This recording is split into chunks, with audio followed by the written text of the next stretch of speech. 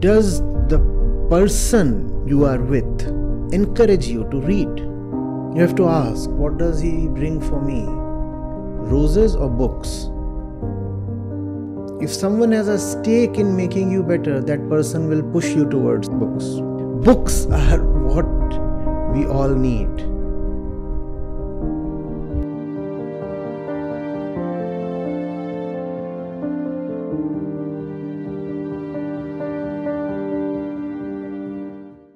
My name is Grant Holly.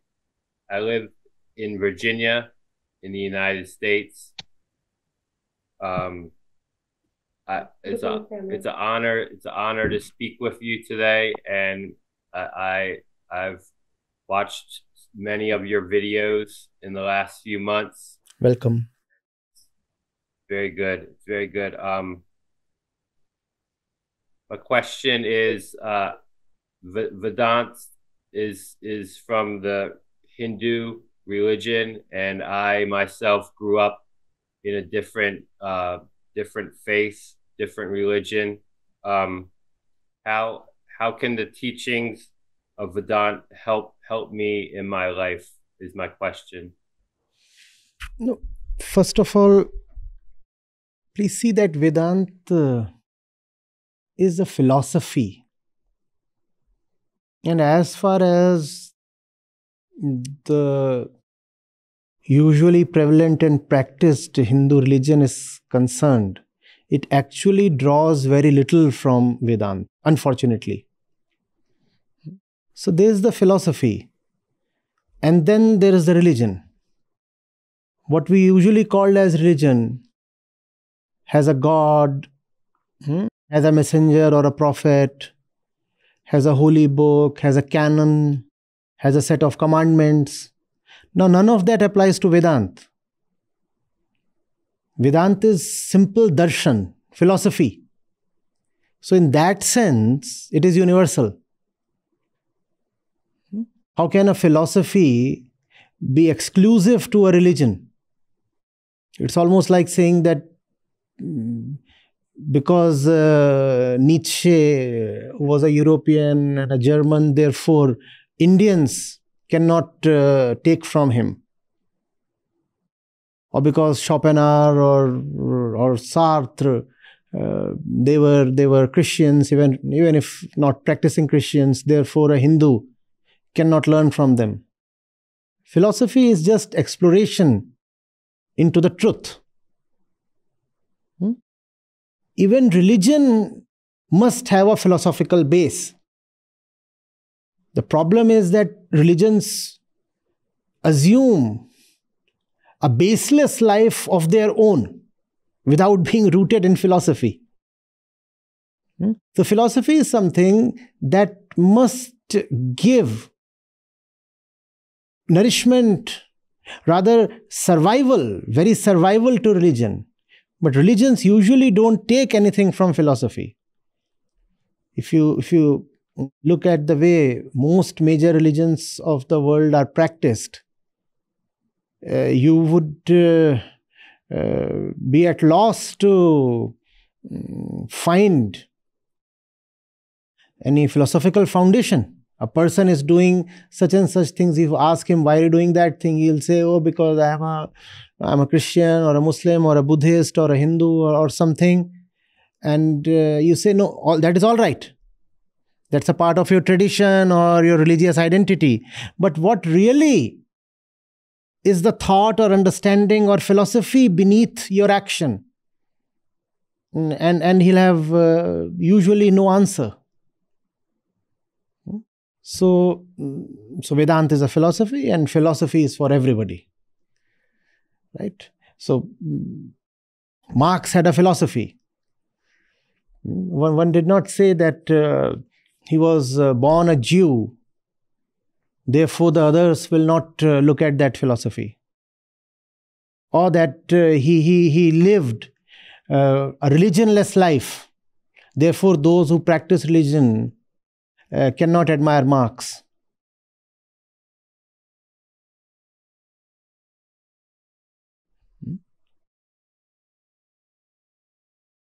It begins with I. And it does not matter whether I am an agnostic, an atheist, a Hindu, a Christian.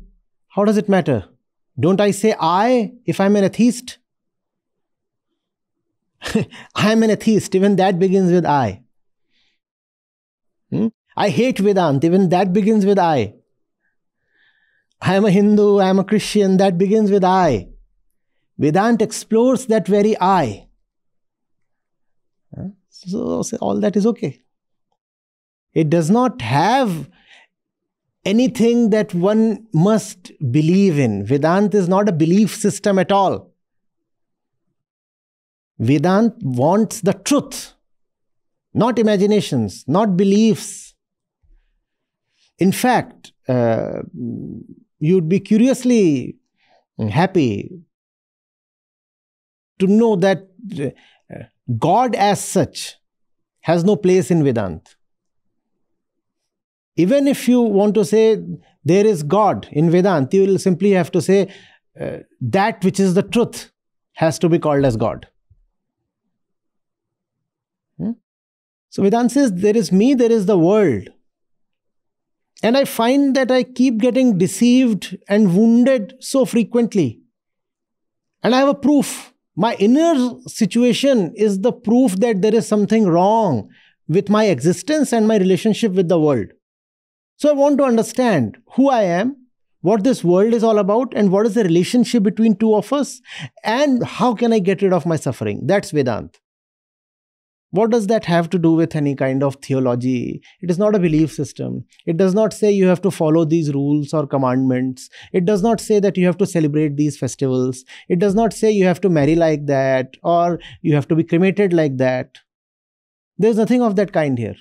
People often come and say, does Vedanta allow this? Well, Vedanta does not allow anything. It does not disallow anything. All it says is look into yourself. Now, look into yourself is valid for the man, for the woman, for the white, for the black, for the young, for the elderly, for the Indian, for the American, for the Chinese, for the African. Because we all exist as human beings, right? Vedanta is saying you are a human being and you are not well. Can you please inquire into why you are not well? Vedanta does not say you have to keep a beard, or you have to shave your head, or you have to treat women this way. No, none of that. You decide these things on your own. Vedanta has absolutely nothing at all to say on these matters. Do I go to a church? Do I go to a temple? Do I not go to any place at all? Should I have kids? Should I marry? Vedanta has no advice to offer on these things.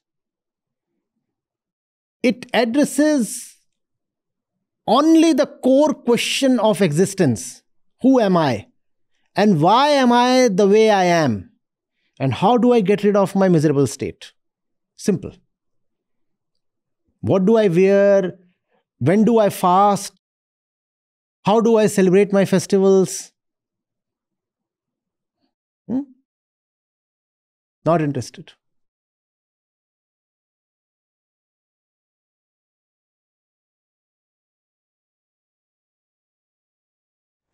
I do have one more question.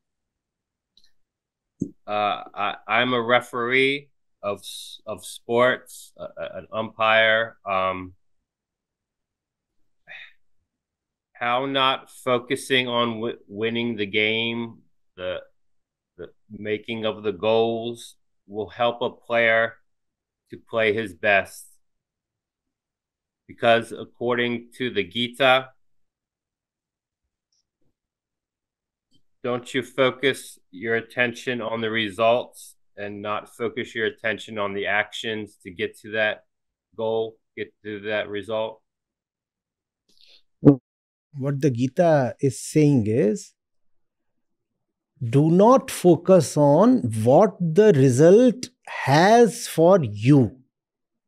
You can focus on the result, but the Gita advises you to not focus on what the result has for you. These are two very different things. The Gita is usually misinterpreted. The Gita says desireless action, and all desires are for oneself, right? I desire for myself. So what the Gita is saying is, yes, you can look at the score line. And looking at the score line, you can decide your next move, be it tennis or soccer or whatever. But you need not think about what the result would do to you. Obviously, in tennis, if I am 2 sets behind, I have to calibrate my strategy accordingly. Right? If I have already faulted on the first serve, I cannot forget that. The second serve has to be different from the first serve. So I can think of the result, but I need not think of what would happen to me in case of a particular result. So what the Gita is saying is, you should be so strong within that the result should have no impact on you. That's very different from saying do not think of the result. You can think of the result and then you say, whatever the result is, I don't mind. I'm able to take everything. But yes, I am striving for a win, definitely. But irrespective of whether I win or lose, something within me will remain untouched and unmoved. That's the message of the Gita. Go fight. Fight as hard as you must. If you are playing, play to win. If you are playing, play to win. But the core of your existence must not be touched by the win. And if the core of your existence remains untouched by the win, it will also remain untouched by the defeat. Give everything that you have to the game. Obviously, you must want to win. But just the center. That one little untouchable point must be there. And if that is there, you will never be afraid. Are you getting it? It's not that you must not focus on the result. Do not focus on what the result will do to you. Yes, I want to win. Yes. The game must be won, but that will not make me a winner. I will remain who I am. I am already a winner in some sense. Irrespective of the result of the game, I am already a winner. Yet I am fighting to win the game. I am fighting to win the game. I am not fighting to be a winner. The winner I already am. That's the Gita.